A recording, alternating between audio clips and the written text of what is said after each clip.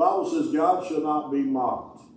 Now, does that not mean the enemy doesn't try to choke the life out of you? He does. We just talked about that. But I found if I don't like what I'm reaping, I need to change what I'm sowing. And sometimes it's a good indication of where my faith is at. You mean your faith can change? Absolutely. Some days you're more engaged than others. But you always need to be engaged, okay? Well, let's go to that verse. Let's see where I have it at this morning. I have several things pulled up here. Just read this last week. I think I've read it the last couple of weeks. Galatians chapter 6, verses 7 through 9. Galatians chapter 6, verses 7 through 9. Be not deceived, God is not mocked, for whatsoever man soweth, that shall he also reap. So the Bible also says, you shall know them by their fruit. So you can fool everybody else, but you can't fake your fruit. You can fake everything else, but you can't fake your fruit. The fruit in your life is who you really are in God. Come on. It's also part of your character. How many know building your character and changing your character is hard work? Yes. If it was easy, everybody'd be doing it, right? Yeah. But if you want to eat the good of the land, how many know we have to work on our character? But if you don't examine your fruit and change what you're sowing, you're just going to keep adding more junk to your plate that chokes the life out of you. Do you see where I'm going here? The enemy will put enough stuff on your plate, you don't have to help him add to it. But you do need to be adding the right stuff on your plate. Amen? So, for he that soweth to his flesh shall of the flesh reap corruption, but he that soweth to the Spirit shall the Spirit reap life everlasting. Let us not be weary in well-doing. Now, I've preached on this a bunch throughout the years. I mean, God doesn't just say these things offhanded. Well, you may get tired of them. No, he said you're going to get wore plumb out, and I need to encourage you to encourage yourself that in due season you're going to reap. But you've got to hold the line. How do you do that? By casting your cares upon him and keep sowing the right things. Even on days you don't feel it, even on Tuesday when you don't have the goosebumps, the word is still the word, the faith is still the faith, and you have to be filling it up and putting it out. What are you saying? What are you speaking? What are you believing? I've got a few things I've been resisting for a long time, and in the natural, I'm like, Lord, come on, man. But either his word is all true or none true, right?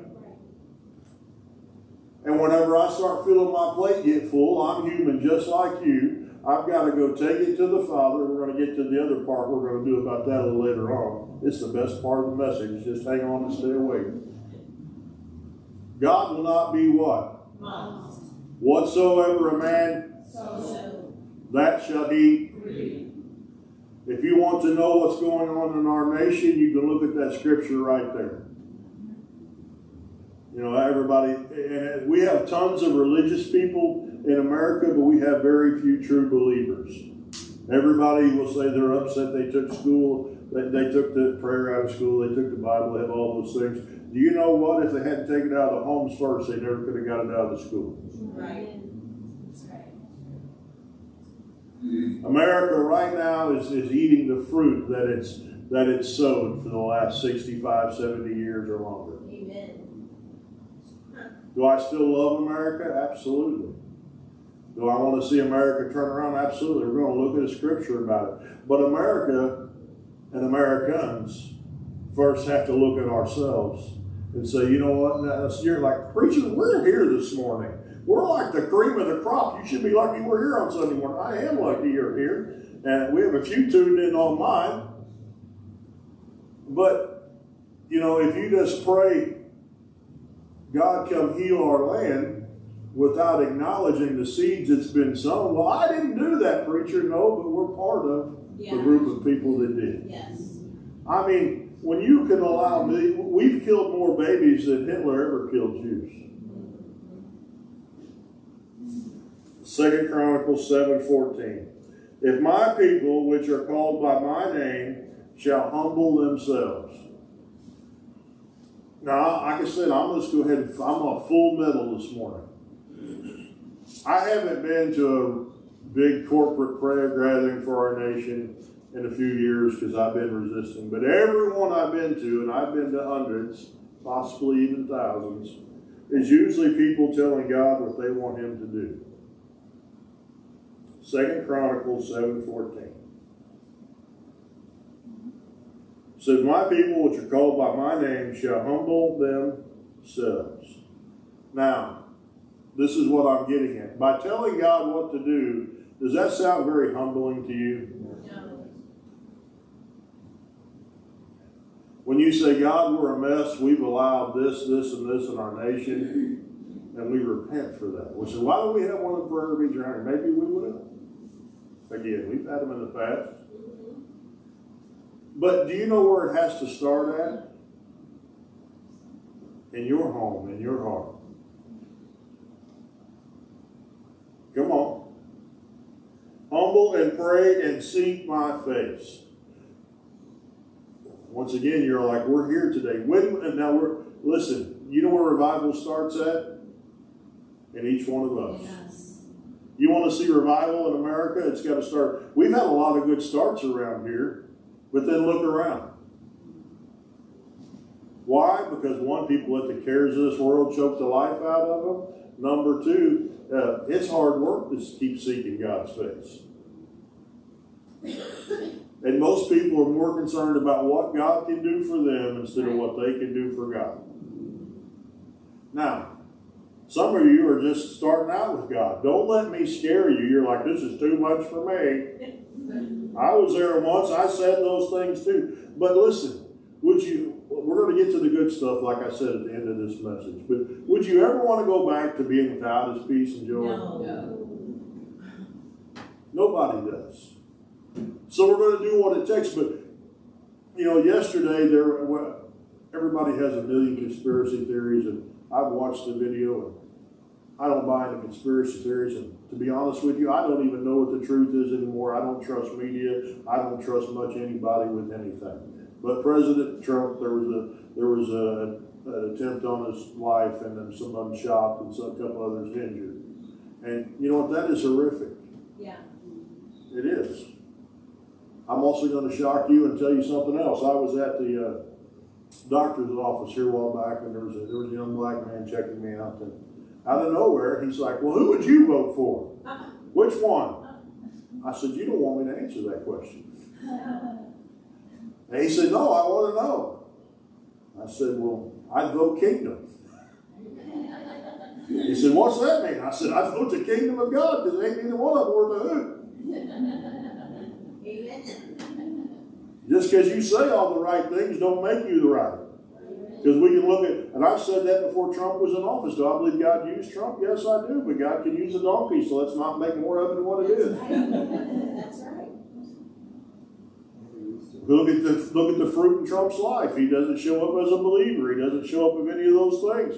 But God still used him. Is he better than Biden? Absolutely. Biden and all that whole party is going down the rabbit hole of all the demonic things. But here's the thing. Both parties lie. Neither one of them tell the truth. None of them have those things. So they're not the answer to our problem. Right. The answer is the kingdom of God. Now, I still do my due diligence, and I taught on this all years ago. If you wasn't around, I'm sorry you missed it. But I still do my due diligence, and I'm a patriot, and I will vote for the lesser of two evils whenever it comes time to vote. Okay? I told you, most of you are going to hear me talk about these things. But this says, if my people called by my name will humble themselves and pray. Now, am I up here trying to tell you who to vote for? Is this what this sounds like to you? No. I'm telling you that we need to start humbling ourselves. Our nation is a mess. And you know what? I don't see it in the last days whenever it's unfolding. I don't see America in that part. I don't know if we'll still be around or not be around, you know. There's lots of other people who want to take pot shots at that. What I do know is that if I'll keep my heart right, humble myself and pray, he says he'll come heal my land. How many know America needs healing? Yes, amen. But before I can help heal America, I've got to make sure I'm all healed up. Amen. And all hitting on all 8 cylinders, right? Come on. And so, if my people which are called by my name shall humble themselves and pray, how many know prayer is not something people really like to do anymore? They like to give a list of petitions, but they don't like to pray.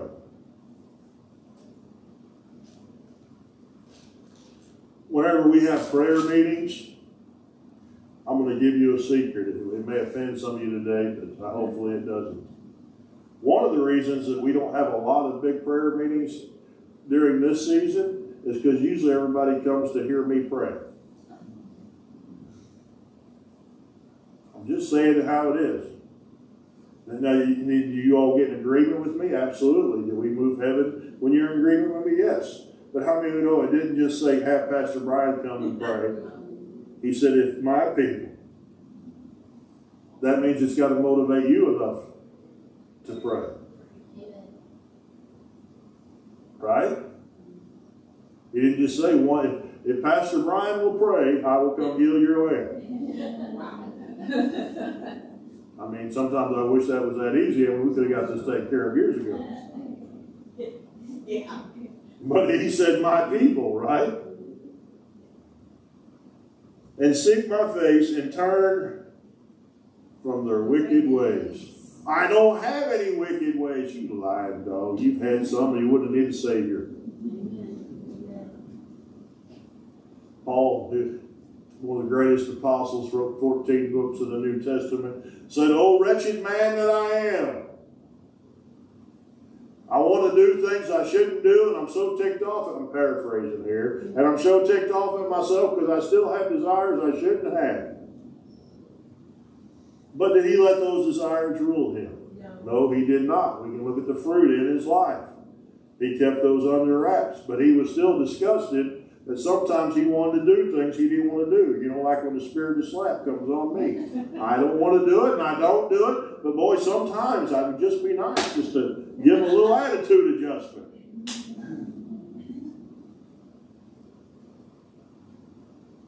I really don't deal with that much more anymore.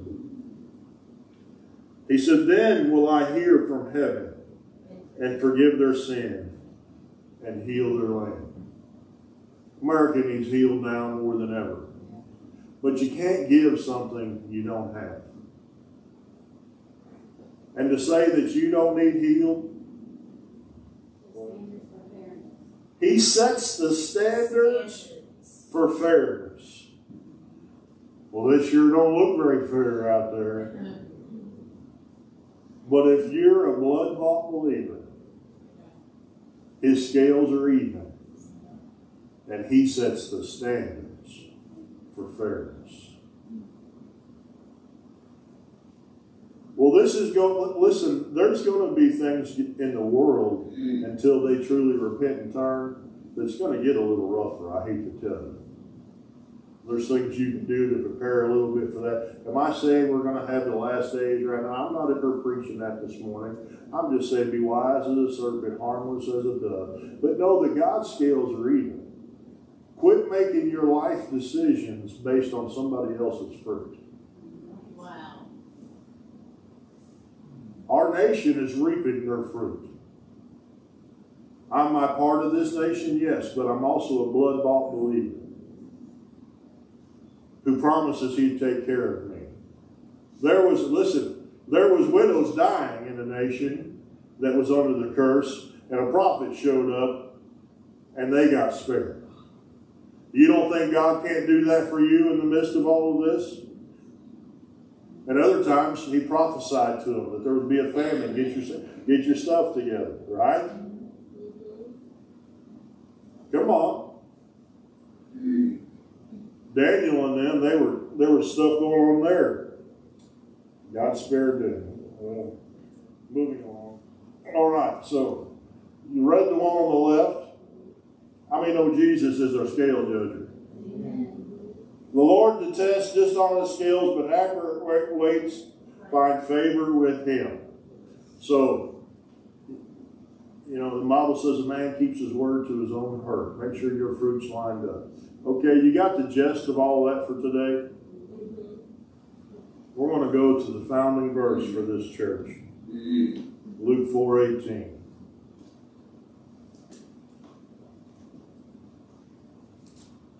This is Jesus talking.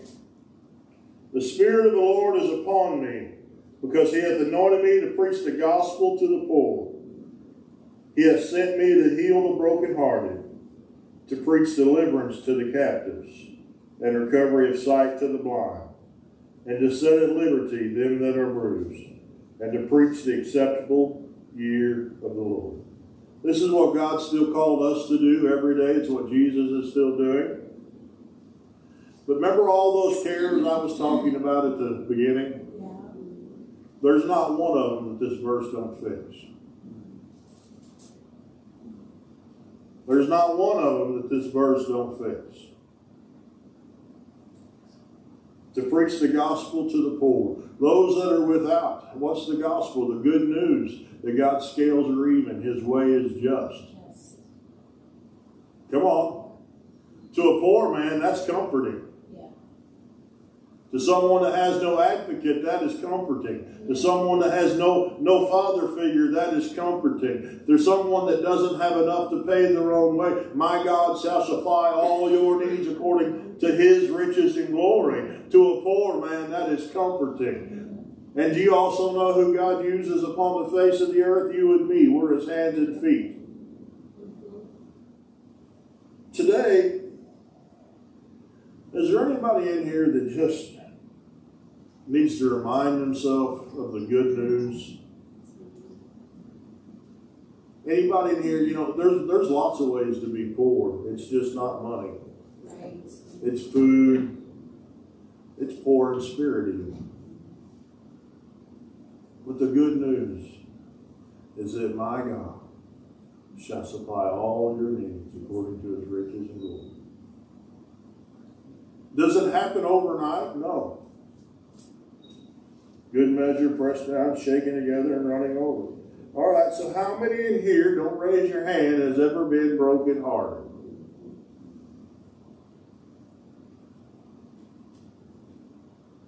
How many know you can't help someone else get healed until you're healed? But the good news is he came to heal your broken heart.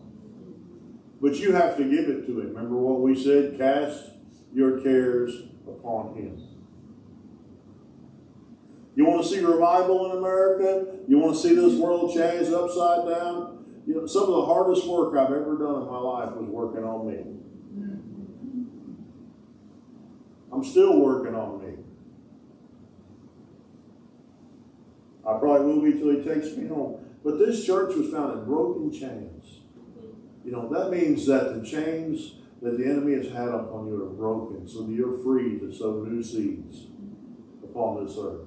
And you know what's great is that most people, when they hear that, they think it's some radical thing. And we've seen the radical. But I've seen people of every area of life, every caliber of life, every little societal level of life come through this church, and I've seen chains broken off their life. Physically, spiritually, emotionally, financially. I've seen them broken. But do you know what happens when you start letting the cares of this life choke you? And you start growing weary and well-doing, you start finding these promises hard to believe. They work for other people, but will they work for you? To preach deliverance to the captives. Do you know people that are captive a lot of times don't even know they're captive? Just ask the lobster in the tank.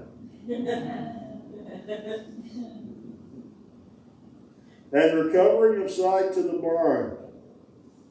Lots of people are blinded. They've had all kinds of religious stuff. It's not our job to badmouth them. It's not our job to belittle them. It's our job to help set them free and restore them. To set at liberty them that are bruised. To preach the acceptable year of the Lord. Amen? I have one more verse for you today. You know, who the Son sets free is free indeed. I can't make you cast your cares upon the Lord. All I can do is get up here and encourage you to do it. I can encourage you to let God move in your life. I can't make you believe the promises of God this morning. You know, how many in here would like to just leave some stuff in church today?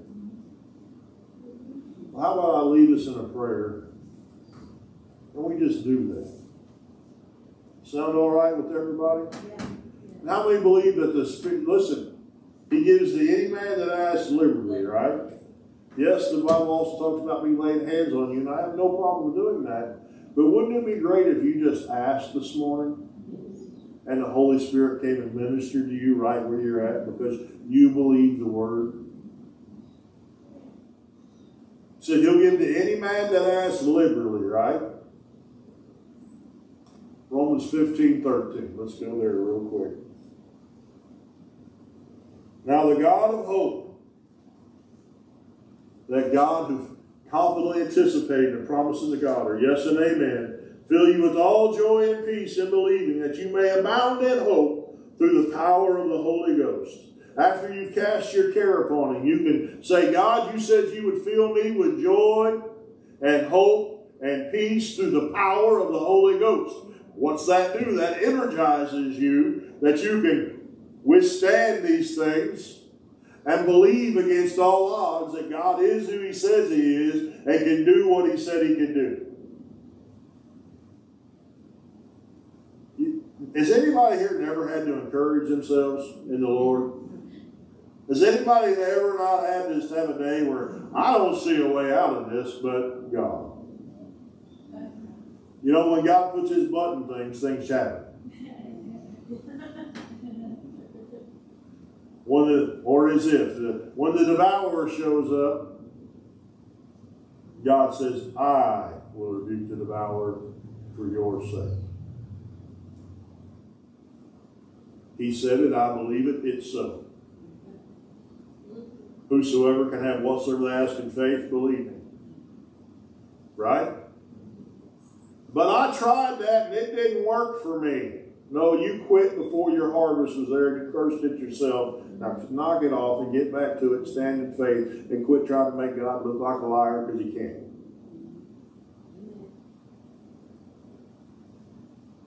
That's life in the pits of hell. And on top of that, when you did that, it stole all your joy and you've been miserable ever since. Now get back in the joy tank where it's fun.